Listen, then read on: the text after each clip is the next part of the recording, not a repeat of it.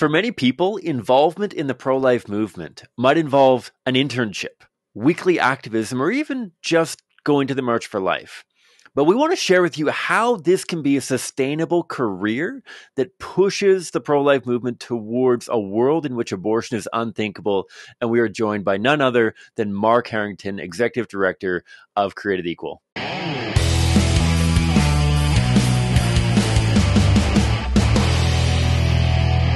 All right, folks, Cam Cote coming back at you. Thank you for joining the Pro-Life Guys podcast.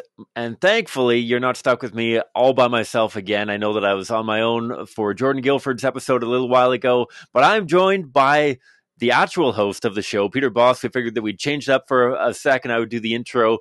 Peter, how you doing? You are done school as of today from what we were talking about offline. How does that feel? I wish that was actually true. When I'm done, Cam, are my projects for school.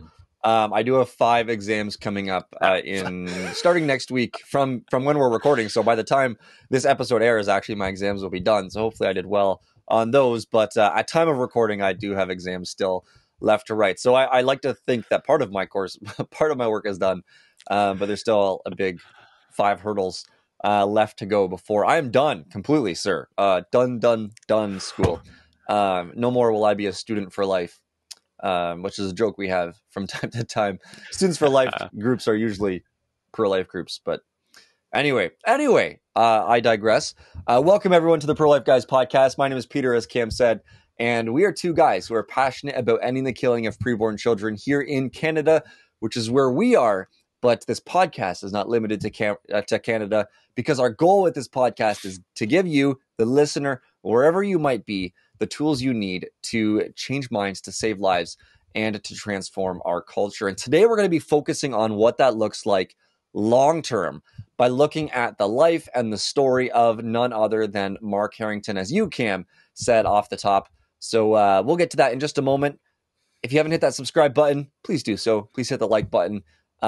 We always talk about the algorithm, and we read about the algorithm a lot, but even if you just want to do it just to make Cam and I feel better, because we love seeing those likes, then that would warm our hearts. Cam, I know you have an upcoming course as well before we dive into the conversation, so maybe share a little bit about what is coming down the pipes for you. I will do that in just a moment. Going back to the social media thing, not just pumping our tires. I was talking to my colleague, Quiana Casamayor, who we had on the show a couple months ago, talking with Blaze Elaine on social media. Apparently, I have had algorithms all mixed up in my head. Apparently, by liking our posts, we appreciate the likes. It boosts our confidence and morale and whatnot. By liking our content, it will simply boost the algorithm of how much of our content you will see. It doesn't actually change the content for other people. How you do that is by commenting. If you can comment and or share the post, we would absolutely love that, even if it's a matter of like, good episode, guys, or I like this, or I like that, or whatever. Give us a shout out on there. If you comment, not only will you see more of our content, but you will also boost the algorithms for other people so that more people are seeing the content as well. Love it. Moving on. Thanks, Quiana. The course. Absolutely. Quiana is a champ. She listens very often. She's a wonderful, wonderful team member out of Calgary here. The course that you mentioned, Peter, I'm super fired up. I'm actually in the process of honing exactly what it's going to entail. It's a 3-week course. It's shorter than the last one that I ran, and it is not based off of the book Stuck entirely. A lot of stuff from the book Stuck by our colleague Justina Van Manen will be in it. But this is basically, how do you have better conversations about abortion? And so for many people, especially those who've been tuning in to the show for a long time, hopefully you have at least the basic framework for how to have competent conversations about abortion. This course is all about taking that to the next level. There'll be one top session focused on each of knowledge, wisdom, and character. And I know that those are super elementary topics, but we're going to try to get fairly deep into each of them. The knowledge component, I'm going to break down how to build good analogies. Analogies are some of the trickiest things that we have. Analogies that are actually going to resonate and actually move you in the direction that you want to go. Not only that, but we'll talk about some of the more hard-hitting questions that we are hearing more and more on campuses right now. Session 2 is all about wisdom, and this wisdom is going to be about how to apply your knowledge effectively in different scenarios. This is going to be how to use body language, how to use humor, how to use seriousness and conversational management to be able to optimize the impact of your engagement. And the third session is all going to be about character. How do you cultivate a meaningful human connection with the person that you're talking with, so this isn't just an argument or a conversation that they're going to forget about 5 minutes later, but rather a profound encounter that may very well, and I'm not exaggerating, may very well alter the course of their life in how you engage with them. That's not to put pressure on you. That is to speak to the opportunity that you have. And I want to share some of the tips that I've learned over the last 12 years and how you can have better conversations about abortion. So you can sign up on our website, prolifeguys.com, go to the courses area. I know that's not a tab, but find the course, sign up. It's $25 for the 3 sessions, and that money goes towards building up the podcast, but also goes towards developing our internships so that we can reach more people across Canada. And so please do sign up. If you have questions, hit us up on social media, but I'd love to see up to, I'm going to cap it at 25 people. Hopefully we can get in that 20 to 25 kind of range and have some really cool discussions on the go. Love it, sir. There's also a roundtable coming up. You want to briefly highlight that? Yeah, so unfortunately, we still don't have absolute details at the time of recording, but they probably will be on the website by the time of posting. And so we are going to be having 2 legends in Canada's pro-life movement, possibly people that you have heard on the podcast before, who will be sharing their experience, their story, and their journey within Canada's pro-life movement. This episode, as Peter, you alluded to, is all about understanding our roots and stability within the pro-life movement. This is going to be a lot of the history of Canada's pro-life movement that a lot of people are not very familiar with. And so this is going to be in early May. Check the website again for more details, and to get an invite, sign up as a Patreon supporter, whether, and I emphasize this, whether as a financial supporter or as an active volunteer. On Patreon, you can only sign up as a financial partner, but we want to validate and really celebrate the time commitments of so many of our incredible volunteers. And so if you want an invite as an active volunteer, you don't have to start donating money necessarily. We'd love it if you did, but you don't necessarily have to do that. If you can go on our Patreon page, patreon.com/prolifeguys, you can find all the different levels of activism that can get you the perks of being a Patreon supporter as well. So do check that out. Do join us for this roundtable where we'll have a lot about the history of Canada's pro-life movement. Perfect. Thank you, sir. Mark Harrington is our guest today. Let me go to my page for a moment. Prior to launching Created Equal from 1999 to 2011, Mark served as the executive director of the Midwest office of the Center for Bioethical Reform, where he led the Genocide Awareness Project on college campuses, which reached millions of students with massive mobile displays conveying the horrifying reality of abortion. Now at Created Equal, Mark is realizing his vision of uniting human rights defenders to carry on the fight to end abortion. Over the years, Created Equal has built a state-of-the-art delivery system that specializes in transforming formerly apathetic students into long-term foot soldiers in the war against abortion and more broadly in the culture of death. Mark himself has been in the movement for several decades now, and we are here to learn about how he continues in the movement, how he responds to hostility, how he has a family in the movement, and so many different things. Questions that you might have if you're considering full-time involvement in the pro-life movement in one way or another. So this is the episode for you. This is our conversation with Mark Harrington.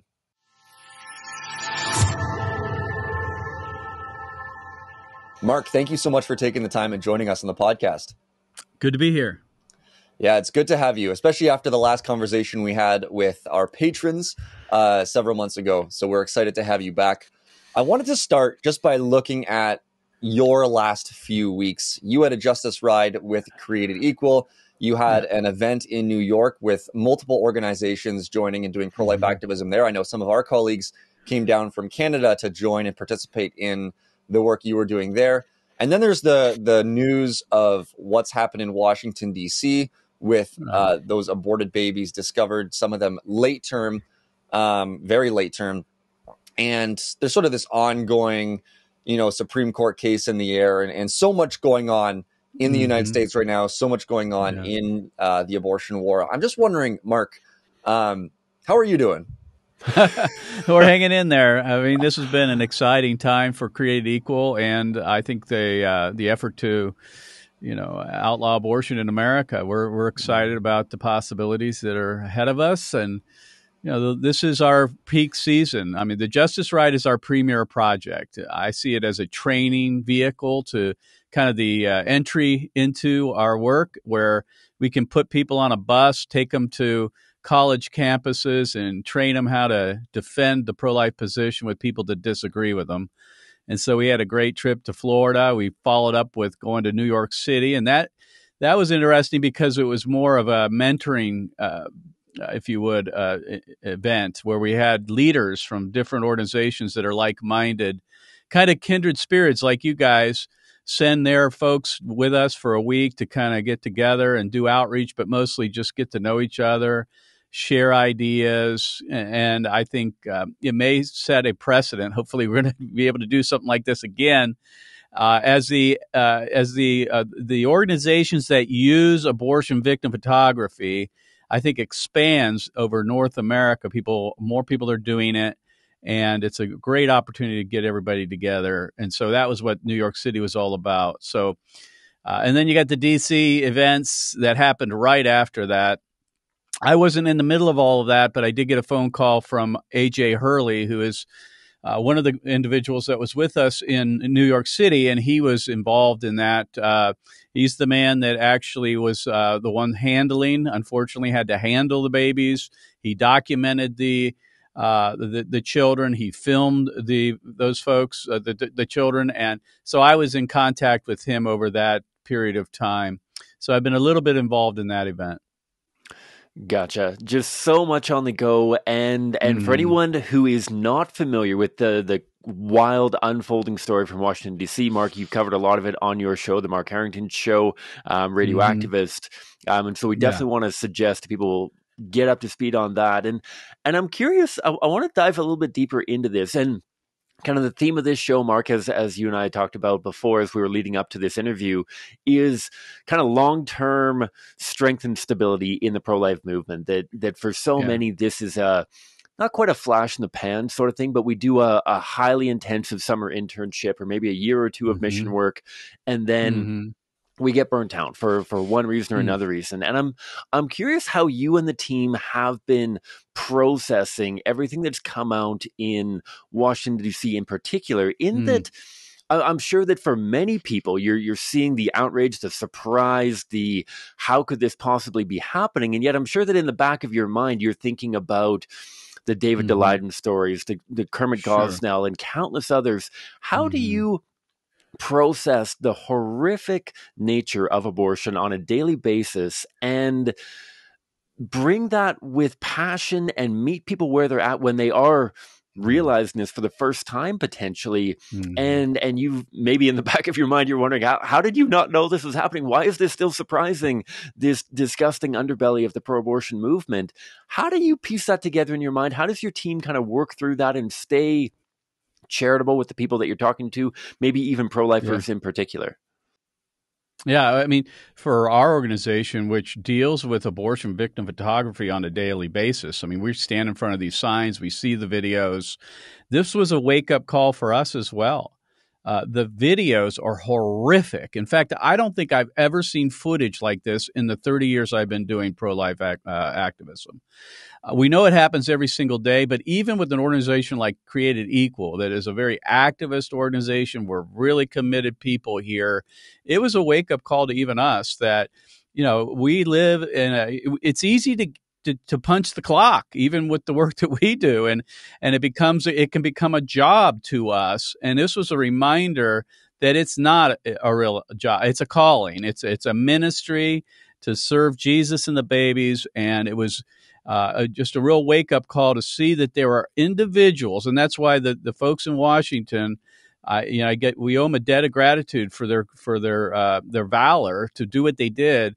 It showed us that real flesh and blood babies are dying every single day. Some of them in their third trimester in our nation's capital and in places around America. And we can't lose sight of that because abortion can simply become an issue to be debated, not a genocide that needs to be abolished. And I think was the message that we came out of after the events in Washington. Yeah, that's absolutely key. Like you said, it's so easy to hit that time clock and to think of the debate, because that's what we're doing, right? We're going to university campuses, we're going to colleges, you're doing the Justice Ride. As we should. That's right. And we're having these conversations, and it's easy to think of it as the debate. Now, stories like what happened in Washington, D.C. don't come out every week and don't give us that sort of necessary realignment, as it were. And Mark, you've been involved in the movement for many years. So what are some of the sort of tactics you've used, perhaps, or what are some of the habits that you've formed for yourself that help you to really remember that this is a genocide that we're dealing with? This is a massive injustice on a scale that we can't fathom in our minds. How do you keep that perspective on such a long period of time? Well, it took an experience in the state of Maine. I don't know if you've ever been to Maine, but Bar Harbor, Maine. I took a vacation with my family and just really if you have children, you know what a vacation looks like. It's not really a vacation, but I got about 10 minutes on my own to just sit there on a mountain on one of the big hills overseeing the beauty and all. And I was praying, and the Lord basically said to me, "You think you can end this by yourself? I see every baby. I see them all." And that was really, it was a free moment for me, because I think we kind of take it on ourselves. This is a burden that no human being can carry individually. We just can't. It's too heavy. It's too deep. I mean, it's so awful. And it was just a reminder that God sees every single baby that's disemboweled and decapitated in America and across the world. And it's really his burden to carry. And so it was a kind of a wake-up call to me to get back to the basics. I'm not going to end abortion by myself. I think we all think we might be able to do that. We have the answers. We know how to do all of this, and it comes down to us. But we got to get rid of that thinking and know that we have a part to play. We got to know what that part is and fulfill that, and then try not to let every single thing that happens around us to change that perspective and the direction that we've been given by the Lord. And so that's kept me over the last 30 years to realize that stories like in Washington, D.C., not to minimize them, because obviously it's awful and we need to pay attention to what's going on there, but that's happening day in, day out across the globe. The Lord sees them all. Our part is to just fulfill his calling in our particular area of expertise or gifting, if you want to call it that, and just be faithful. Love it. Love that direction of faithfulness. And I'm curious, I'm sure that, again, this is something that's bounced around in your mind. You've been running internships for, I believe, probably around a dozen years now. You've been working with multiple different groups and whatnot. And I'm sure that you've had people that have floated onto the radar and then floated off of the radar, and people who have taken on that calling and have moved on. And I wonder, kind of building on that, how do you balance in your mind the fact that there's some people that God is going to call into this movement for a shorter period of time, some for a longer period of time, but sometimes people leave of their own volition. Some people are drawn. That's kind of a messy question, I guess, but that kind of thing. How do you work to inspire passion and dedication amongst your team members while knowing that not everyone has the exact same calling as yourself necessarily, if that makes sense? Makes total sense. I ask people to count the cost up front. We're honest to the calling. We understand the gravity of the issue. We know it's a life-changing realization if you come to understand what's going on across the globe when it comes to abortion. And so I tell them, I mean, if you're going to jump into this, you need to count the cost. Jesus commanded us to do that before we enter into an endeavor. And so if you're going to commit yourself to this work, you got to know what you're getting into. So we don't sugarcoat things here. We're straightforward with everybody.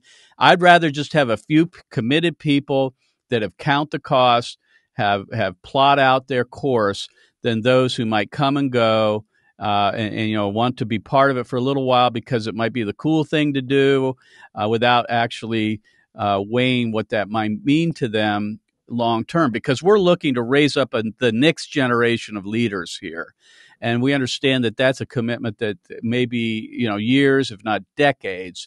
And people need to understand that they can do this if they pace themselves, they make some commitments as far as how they're going to go about living their lives, so that there's some balance. If they marry, they can do that. They can raise support. They can raise a family. It all can be done, but it has to be done professionally, logically, and not just, the spur of the moment with an emotional decision, jumping in, because that won't last. Jesus warned us against that, of course, with the parable of the seed and the sower, that, those seeds that were planted in the rocky soil don't last long, because when the heat comes and the sun comes, they wilt and dry up, and then they're good for nothing. So that's who we are here. I'd rather have a handful of dedicated people who have counted the cost than 100 or 200 or 1,000 people that haven't.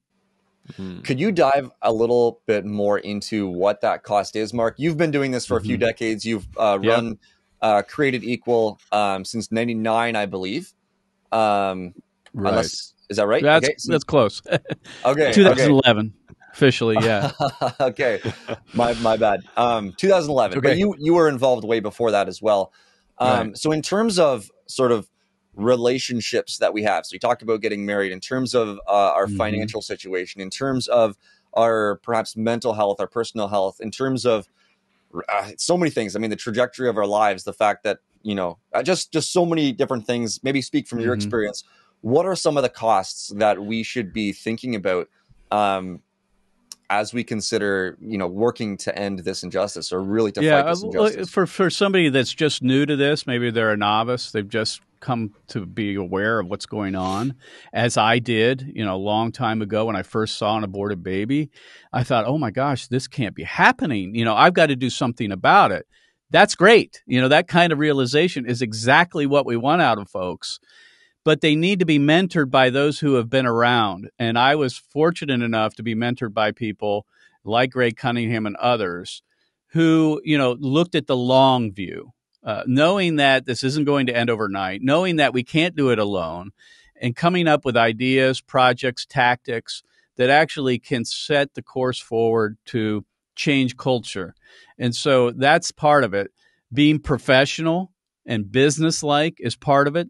Despite the fact that this is a genocide, it deserves urgency, but we can't let the urgency override our need to be systematic in how we go about our business here. So I think those are important things.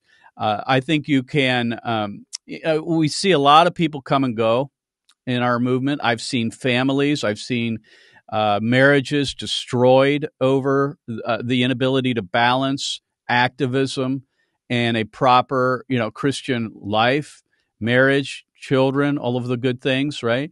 I've seen those things before me, and I've learned not to follow in that path. But I've also had great mentors in my own life where I've seen folks that have been able to balance this, but yet take the long view, because as we get older, and I'm now much older than I was when I started, I want to see this carry on beyond me.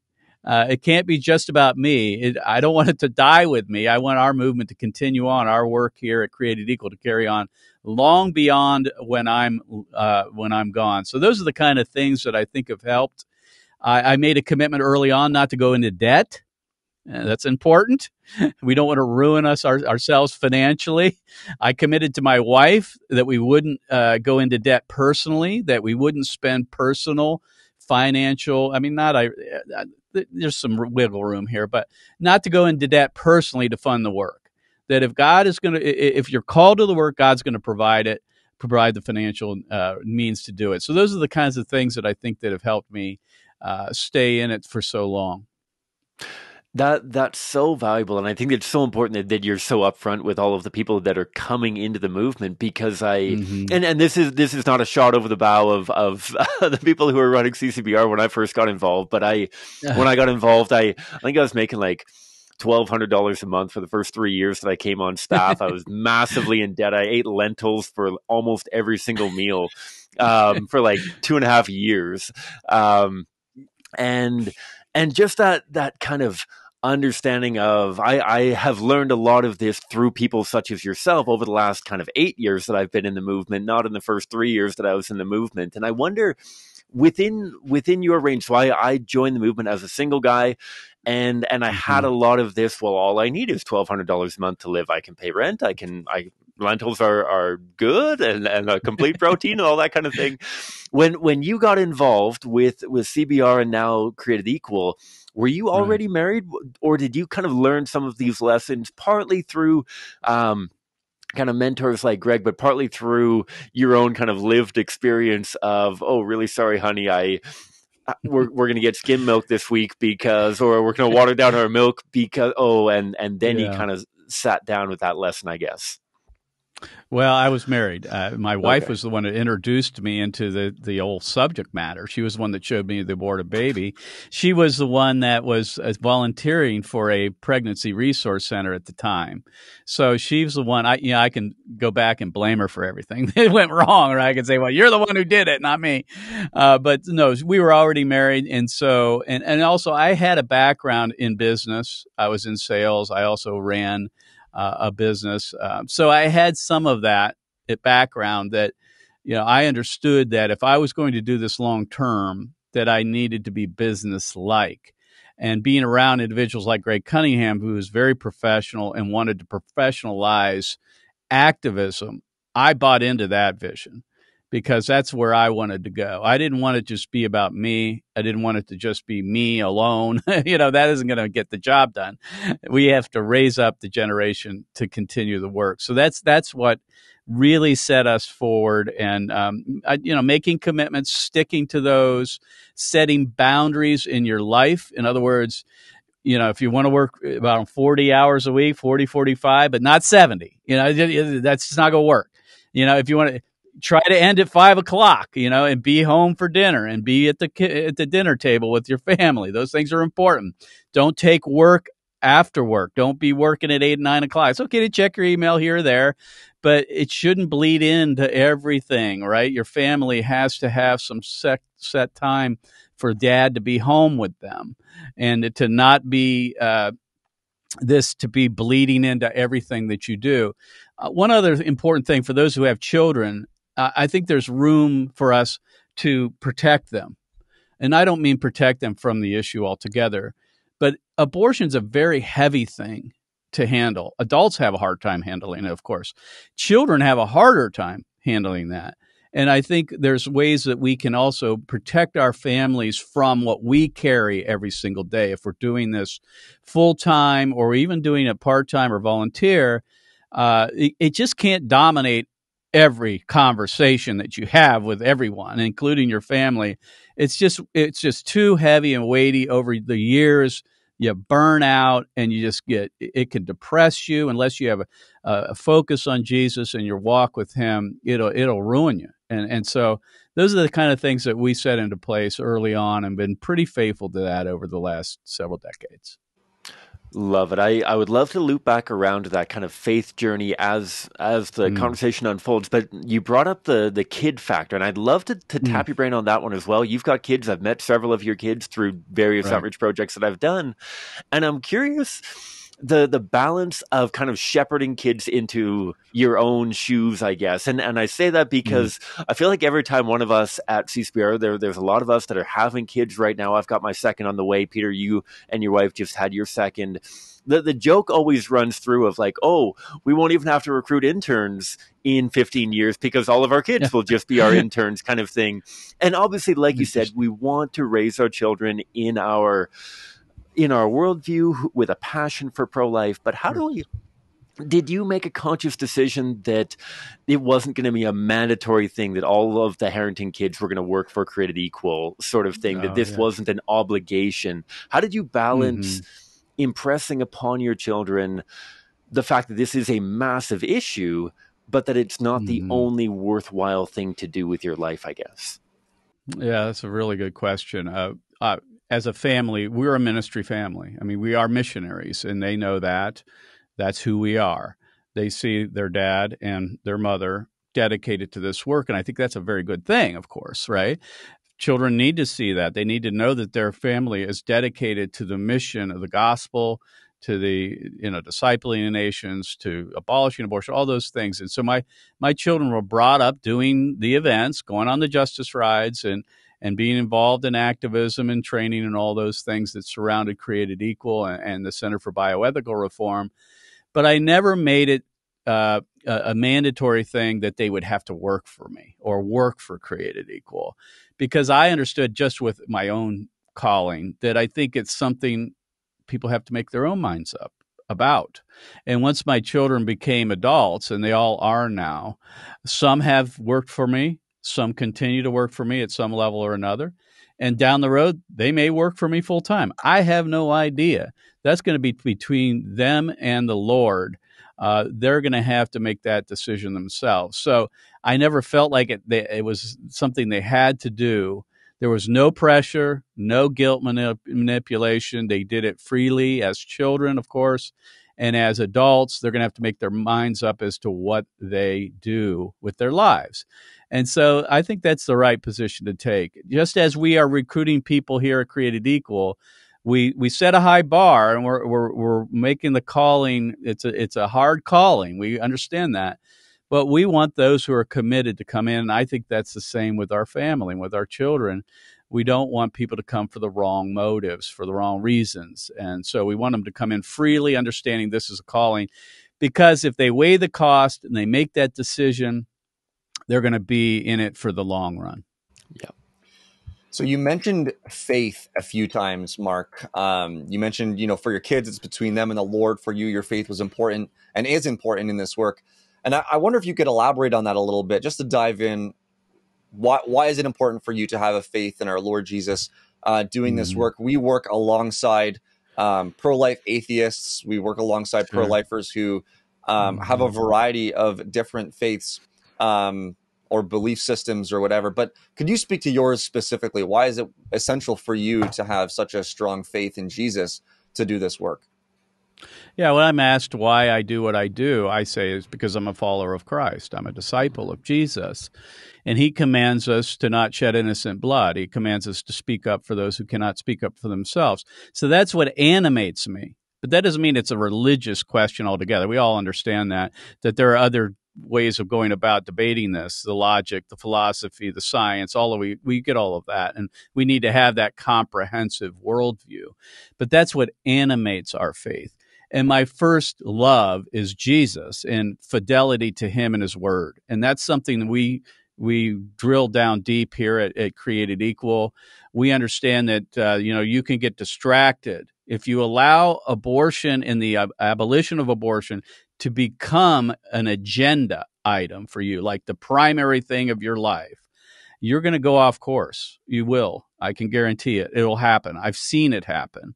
And you'll get off and you just kind of get pushed around by, every whim and every thought, every idea, every shiny object, the next novelty, the next fad, or whatever it might be, instead of staying firmly grounded in your faith and, like I say, the fidelity to Christ and his word, because that will help us in the long run. If we are faithful to his word, then the Lord promises to bless us and the work that we're doing. And so I remember an event at one of my churches that I've been to several, unfortunately, but one of the churches that I attended, where one of the folks who were praying for me said, "Don't let this become an agenda." And initially, I didn't know what he meant, but that mattered to me after a while. I thought about that. And I thought, that's right. That's right. I can't make abortion why I, do why I live. That's not the purpose of what I'm here for. I'm here to be a disciple of Jesus Christ, be faithful to him, obey his word. And along with that comes, obviously, speaking out against abortion and doing what I can to end the shedding of blood. But if you keep Jesus front and center, then I think everything else will flow from that. That's good. I want to shift gears a little bit, Mark, and talk about some of the hostility as well. I mean, it's certainly connected to what we've been talking about, and your faith plays an important role. But being being active in the pro-life movement, being activists like we are, showing the uncomfortable truth of what abortion does to preborn children. I mean, it brings a lot of pushback and hostility from the university campuses we go to, and from pro-abortion supporters. Right.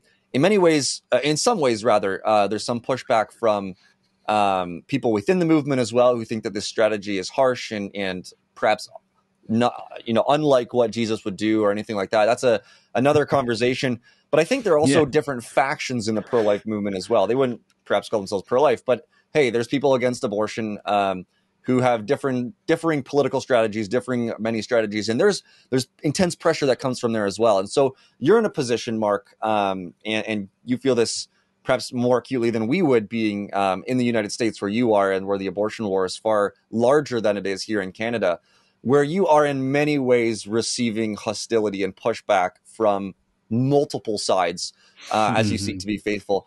How do you deal with this? How do you work through this? Do you ignore certain types of hostility and try to focus on this kind? How do you work through it, and how do you respond? I ignore it all.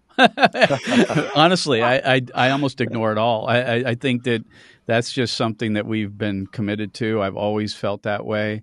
My calling is clear. I know that I'm being faithful to what I've been given to do, and I don't get distracted. I don't listen to I call them barking dogs on the parade route.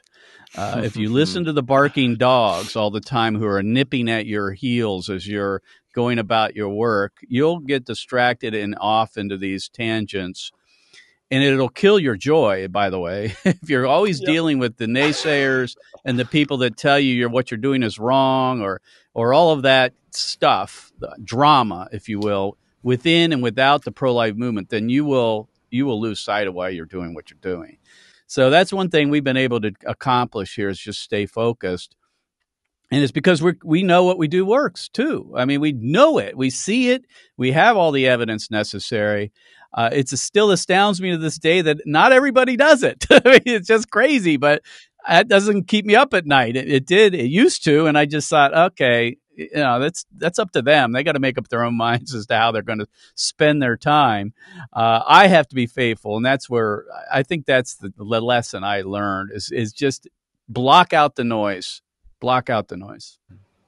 Love it. I feel like that is not worldview, but that mantra is encapsulated by one of my favorite pictures of all time, let alone from within the pro-life movement, of a picture of you with a bullhorn, and there's some guy yelling at you with his middle fingers raised, and just there's Mark, calm and serene, just in the face of this fella that is clearly spewing all sorts of things, I'm sure, at you. Just the calmness there. I have so much appreciation for that.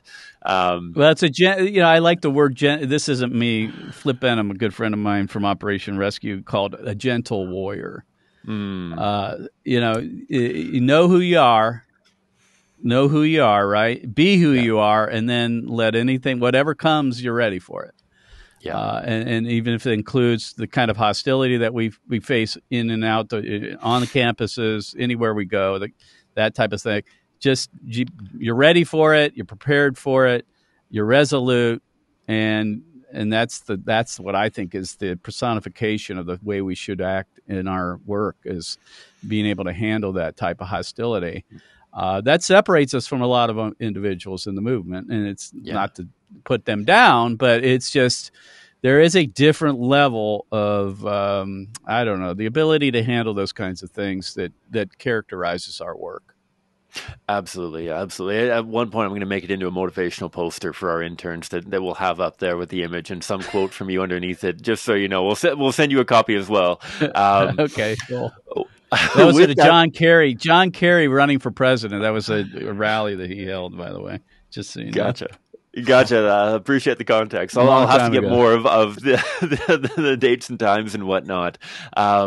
I'd love to move into, so you've been leading Created Equal as the executive director since 2011. You had executive director of a regional area before that for CBR.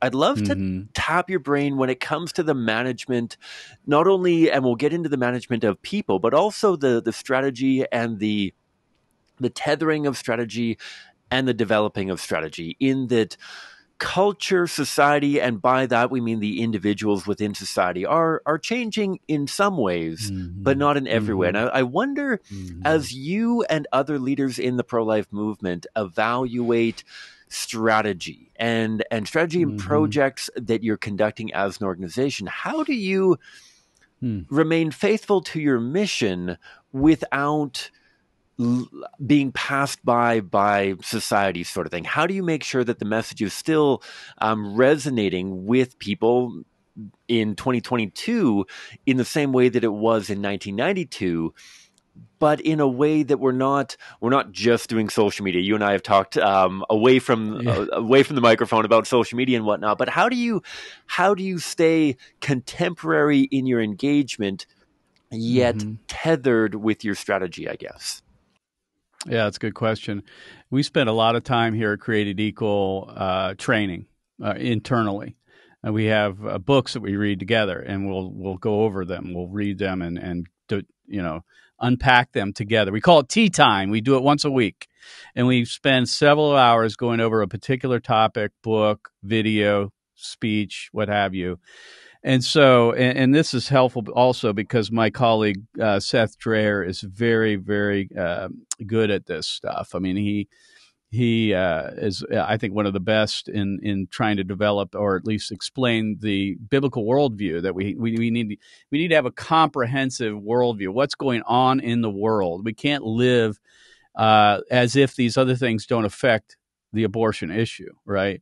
So when it comes to critical race theory, I mean, we're staying up on that. The whole gender revolution that's taking place across the world, and especially in North America, that affects us, right? I think the Great Reset, things like this, these kinds of things we have to stay up on because it affects our work. It's not going to make us change what we do that much, but we need to understand it in the context of what's happening worldwide, because abortion didn't occur, or it didn't happen in a vacuum. I mean, it's just not separated from everything else. They're interconnected. We can have the best arguments against abortion, but we don't understand what's going on in culture when it comes to race theory and gender issues and all of what's happening worldwide with this pandemic and all that stuff.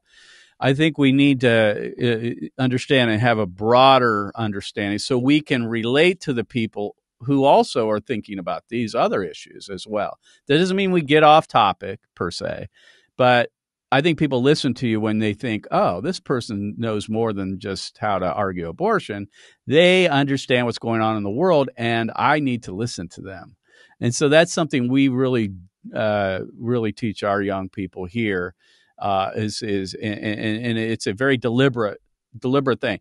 I think a lot of pro-life groups, and there's reason for this, they're focused on one issue. They're a one-issue organization. We are, but we understand that we have to have a little more in our tool belt as we're talking to people, because that isn't their one issue all the time, but they are all interconnected.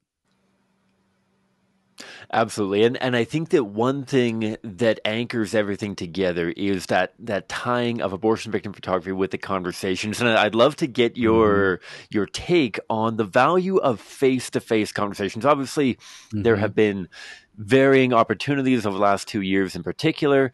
But I feel like there's a lot of people who, like we've talked about, are very anxious to get onto the next thing because we're all looking for a silver bullet. We're all looking for the great thing. And I think that at CCBR, we've had to have a shift of mentality that we're often, I feel like, critical of groups that are just doing the billboard sort of thing. If we just get the right messaging on the billboard by the side of the highway, then I won't have to talk to anybody.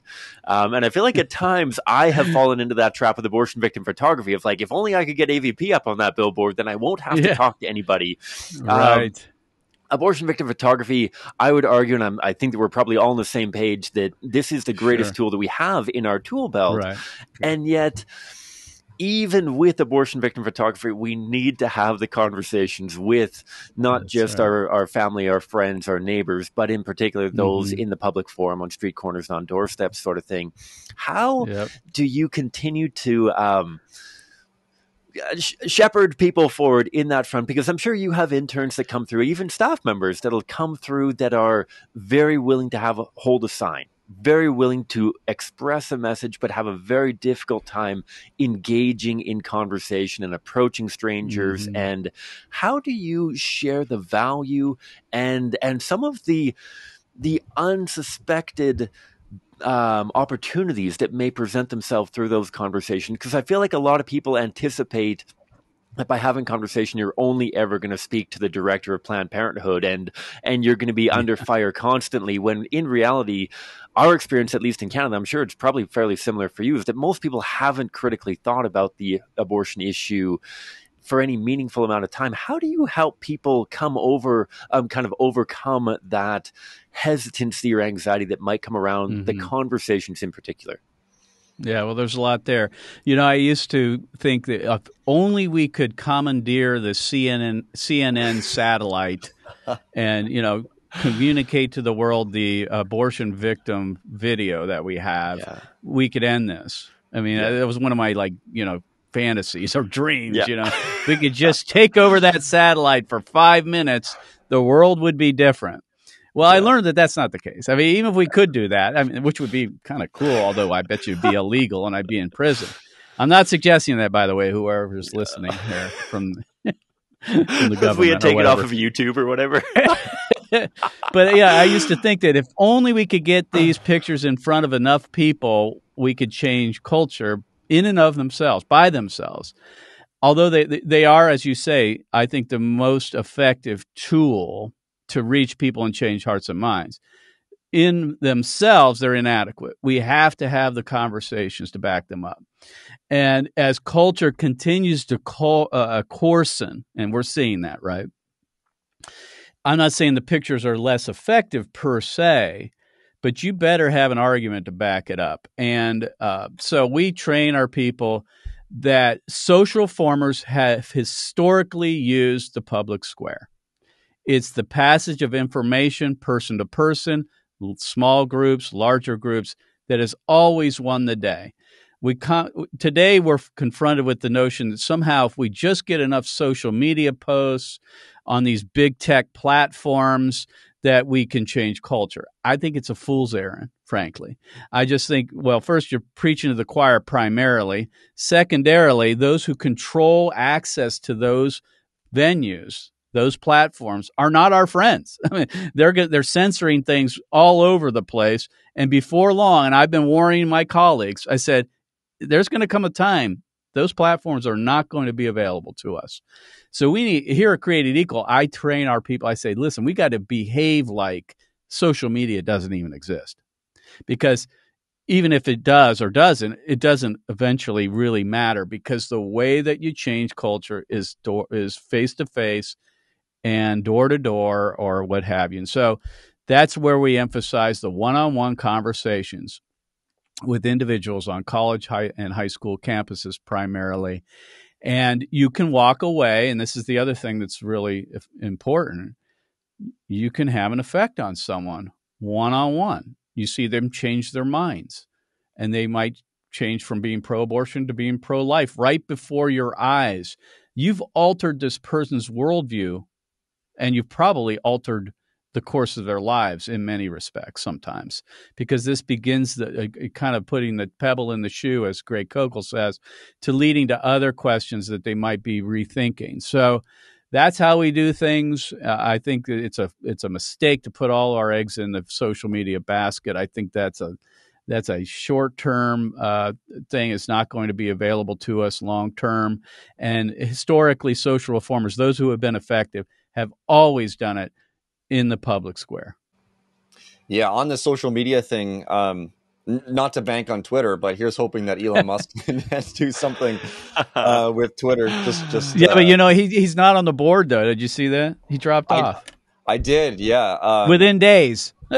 So I heard that he was limited to the amount of stock he could buy in the company if he was on the board. Right. So he has more options if he's off. We're still praying for influence there. I think that's right. He's for free speech, and that's a good thing. Yeah, that's right.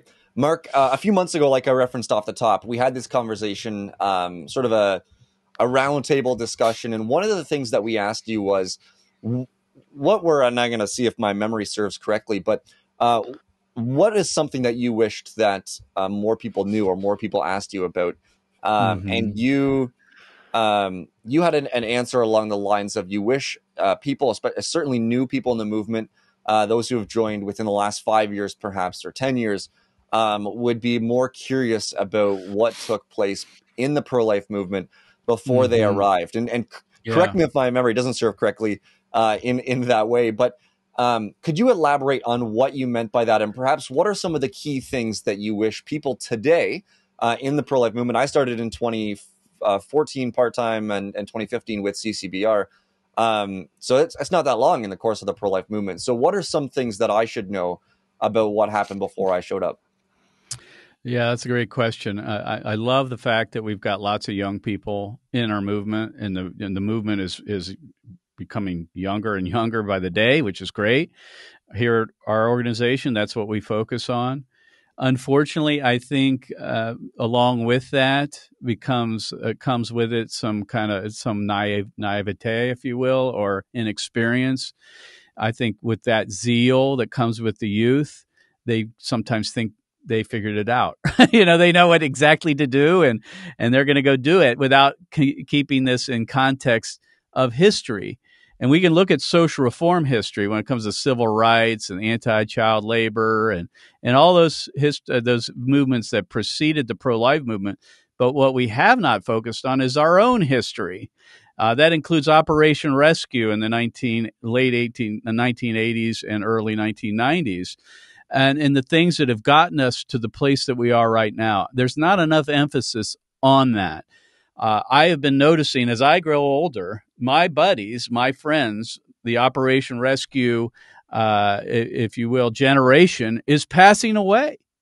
And along with that, their stories, their experience is passing away with them. So I just would exhort young people who are coming into the movement, who have been around for a little while, listen to your elders who have the scars on their backs, who have been through the tough times and the good times. Listen to them, because you have a lot to learn from them, and you may not actually, do the same things they did. That's okay, because we're all, things are changing. We have to be flexible. But you want to learn from them so you don't repeat their mistakes. And I see some of that happening, but not enough. And I'd like to see more of the leaders of organizations that are in their 20s and 30s look to their elders, look to those who have preceded them, and get some advice, some mentoring, some guidance, some discipling. I think that would bode well for our movement and ultimately, the babies themselves. So, yeah.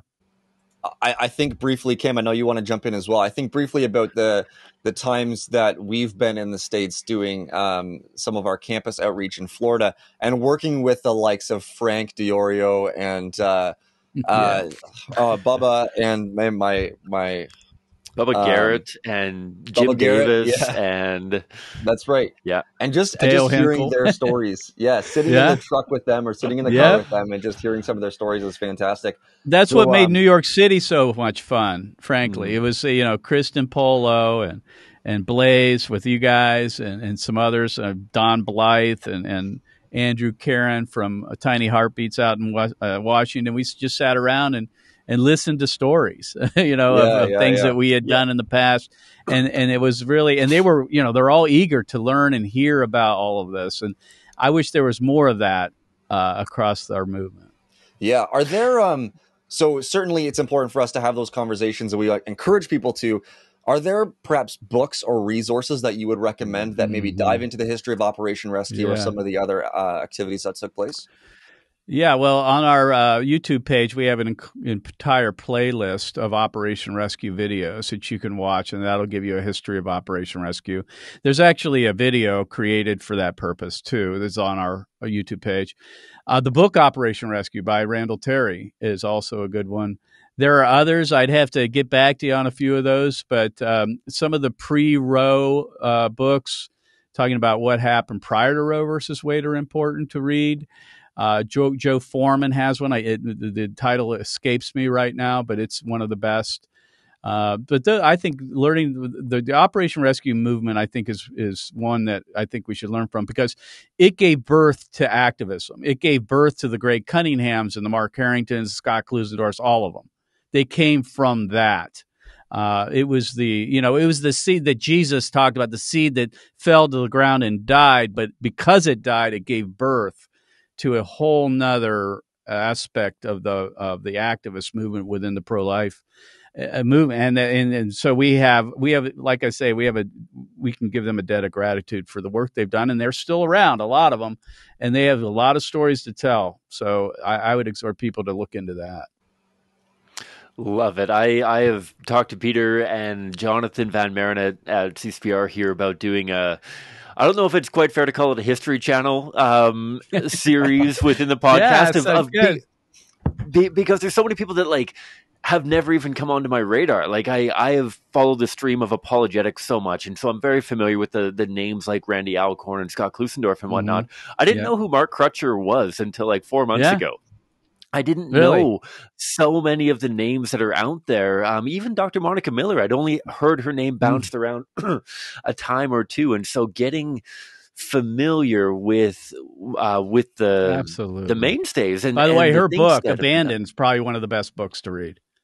Exactly. It's actually going to be the next book that I'm reviewing. Yeah. Abandoned is probably one of the best, not just on the history of Operation Rescue, but that time period of the late 80s, early 90s. And Monica Miller is one of the best. She's a hero. She's an absolute hero. Absolutely. I know that we're coming towards the end of our time here, Peter. I know that you're probably going to ask about how to get connected, but Mark, what's coming down the tube for you going forward? That we don't want to pretend like you're some aged hero up on the shelf. You are probably more active than most people in the movement. I mean, heck, you're probably more active than Peter and I. I am aging, though. This is true. I am aging, as we all are. It's true. It's a good thing. True. I mean, it goes with that's what it's all about. Well, you mentioned to start out the program about what we're planning if and when Roe versus Wade is overturned. We're all praying and hoping and believing that that's going to take place. Certainly the pro-abortion industry in America thinks it's going to happen. They may be just doing that to gin up everybody, but and many of us believe that either Roe's going to be degraded significantly or it's going to be overturned altogether. And so we have plans. You know, we don't know exactly what the landscape's going to look like, but there are things that we're already putting into place to try to get ahead of the curve, if you will. One of the things is, we're going to have these abortion deserts and abortion havens in America. There's going to be the red states and the blue states. The blue states are where the abortions are happening and will continue, and the red states is where they're going to be banned. Well, we have to be able to figure out how do we navigate that landscape. You know, it's not a federal issue anymore where the Supreme Court is the one making the decisions. It's going to be the state legislatures. Where do we focus our activity? That's number one. Number two is we're going to be creating opportunities for like an ultrasound unit, a mobile unit that'll be on the roll. Because that's what they're doing. They're going on the road with this. They're starting to perform abortions in mobile units, and that's probably the future. The biggest challenge, and I don't need to tell you guys this, is the abortion pill. How that's going to be proliferated if Roe is overturned. It is now even, but and if Roe is overturned, I mean, that all rules from the Biden administration will be off. I mean, unfortunately, women will be able to get the abortion pill online without a face-to-face meeting with an abortion doctor or anybody else. And so that's a huge challenge for us. We're trying to figure out how we address it. And I think most of the movement is trying to figure that out. That's going to be a new battlefront for us. Yeah, that's right. And that's something important for all activists to know about as well, is the abortion pill, the side effects of the abortion pill, and just all of those details. Mark, this also highlights the importance of us getting involved in the movement and learning more. You are the host of the Mark Harrington Show, a radio activist, as you call yourself. You're also the founder and leader of Created Equal. And for our friends in the States who are listening to this, if you want to get involved in the movement in any way, Created Equal is the place to go. So, Mark, direct us to where we ought to go to learn more about the podcast, to learn more about the Justice Ride, and some of the other projects you do with Created Equal. 2 websites, createdequal.org for the organization. By the way, we have a new piece. You guys got to look into this. It's called Let's Talk Abortion. We just released it. And it just walks you through how to talk to your parents, how to talk to your children, how to talk to your neighbor, how to talk to the person on the street. It just lays it out. Seth Dreher spent probably 6 months working on this. We just released it. You can go to createdequal.org. You'll see it there. Let's Talk Abortion. So createdequal.org. And if you are interested in following me on social media, if you want to listen to the radio program, just go to markharringtonshow.com. We have a video of the program. It's once a week. Also, it's on all the popular podcasting platforms. I typically interview the unsung heroes of our movement, those who are doing the work day in, day out, that don't get all the publicity of all the other folks that are got the big platforms. But these are the faithful ones, the ones that we can learn from. I deal with some of the bigger issues that are confronting us as a movement. As someone who's been around for a few years, I have a little bit of insight in all that. And so I think you'd enjoy the program if you just go to markharringtonshow.com and you can figure out what type of platform you want to follow the show on there. Perfect. Mark, thank you so much for taking the time and joining us today. Great to be here. All right, Cam, I am just going to check the link for Let's Talk About Abortion. The Conversation Navigator is talk.createdequal.org. So we're going to put that in our show notes as well, talk.createdequal.org. Don't forget to visit the other websites as well, Mark's podcast and some of the projects that Created Equal does. Do get involved if you are in Ohio or around Ohio, or maybe in another part of the United States and want to travel to Ohio. Do get involved with some of the best pro-life activists and some of the best pro-life apologists and speakers and presenters in the United States. Cam, any final thoughts as we wrap this up? I mean, first of all, just a huge amount of appreciation for Mark Harrington and so many others who have laid the foundation for people like you and I, Peter, that have done the hard work, have done all of the kind of gathering of information, not only the apologetics like we talked briefly about, but more so even the structuring and the strategy of how to build a sustainable pro-life movement that can change hearts, change minds, and ultimately transform culture. Look at what they're accomplishing now in the States. They are far from over on the abortion war, unfortunately, but they are far closer than they were when Mark Harrington first got involved. He's one of my mentors in the pro-life movement. I love talking with Mark. We spent like 45 minutes talking to him. Last time he was on the show with the roundtable, and it was phenomenal. And just an incredible godly man. I've met, I believe, 3 of his kids, incredible human beings as well. Shout out to Luke and Dylan particularly. I got to know them at one of the Florida mission trips that I went down on. But yeah, I think this is super valuable when it comes to counting the cost, when it comes to entering into the pro-life movement. That this is not for the faint of heart, but the good Lord provides with abundance and through his incredible generosity to all those who do get involved. And that's not limited to full-time staff. It's not like you're not going to get any any blessings from God unless you come on full-time staff. But I can certainly say from personal experience that they only multiplied. The more I have been able to surrender myself and give more of myself and my time towards this mission, it has only been a joy in receiving back the blessings that God deems fit. And so it's incredible. Consider it for yourself. If you're interested in learning more about careers or jobs or whatever it may be, please touch base with me in particular. See Cote at endthekilling.ca, CCOTE at endthekilling.ca. If you want to be joining on staff with us, if this has inspired you to come on staff in the pro-life movement, then hit me up. We'll talk about a few of the roles that we have and the route on how to come on staff. Perfect, Cam. And while you're thinking about getting on staff, do check out our merch shop. You can buy Stuck, which Cam referenced on the top in the introduction, a complete guide to answering tough questions about abortion. We also have this book back here, Patriots, The Untold Story of Ireland's Pro-Life Movement, by our colleague Jonathan Van Maren, along with The Culture War and a number of other items like that shirt that Cam is wearing. Looks great on you, sir, and it would look great on all of our listeners as well. Your contributions and your purchase will go directly to number one, paying for our cost of the book and the shirt. But after that, all the profits are going to go to the podcast and to the teams that we have on the streets, helping to get the message on the airwaves a lot more and better as a strange sentence, but also get the message in the public square as well. So that's prolifeguys.com/shop. Thank you so much, everyone. And we hope you tune in again next time.